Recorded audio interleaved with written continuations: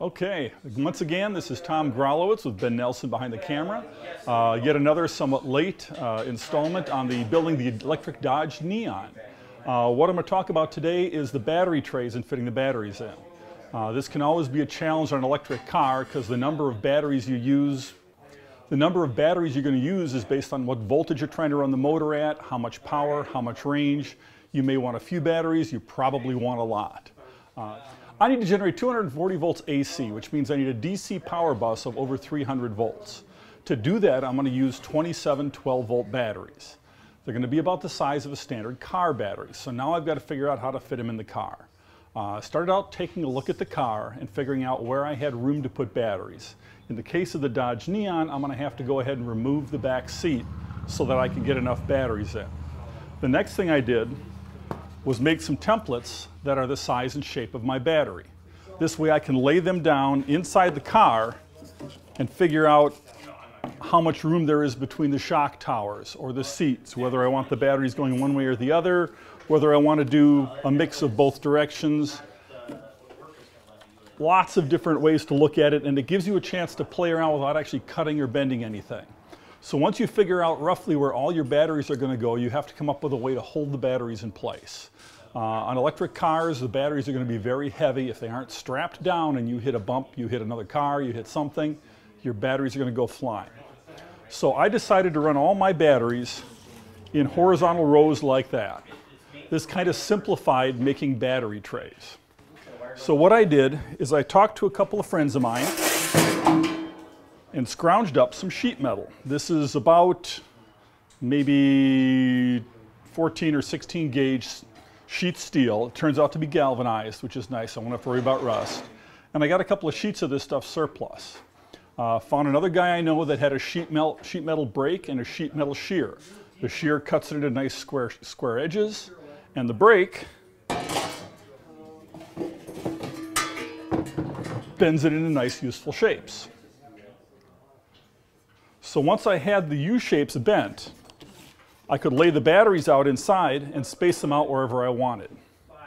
The other thing I needed to do was put a way to divide the cells up and a way to hold the batteries down once they're bolted in. And what I've got here is one of the finished trays. I cut rectangular pieces to fit inside the tray perfectly. I welded a piece of 1/4 inch threaded rod to the plate, welded the plate in place, and the way I did that is I made a jig. This is the size and shape of each of the holes in the tray, and I cut notches out so the rods would sit. So I could set this inside there, clamp the two pieces in, they'll be easy to put in, weld it in place, move the template over, repeat the process. Welding the trays together was a fairly quick process. The other thing I wanted to do, since I would have bare welds on this and a lot of spatter, is I went ahead and got sandblasted all the trays and then spray painted them so that they at least wouldn't rust on me. And that results in battery trays that look like that. This is one of the single trays that's going to go under the hood up in the old engine compartment and hold one of the two single batteries in the front. The rest of the battery trays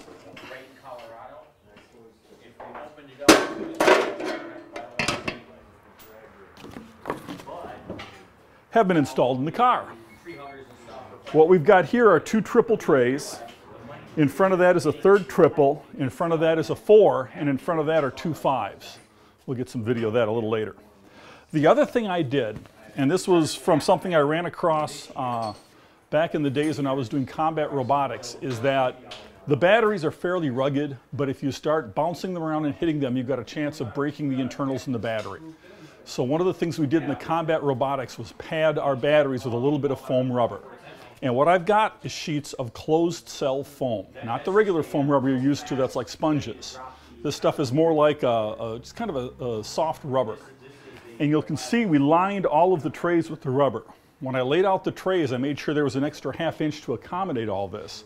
So once the trays were formed and painted, a little 3M spray glue, we were able to glue all the trays in, and now the batteries sit in snugly. If the battery swells a little bit or shifts a little bit, it's not a problem.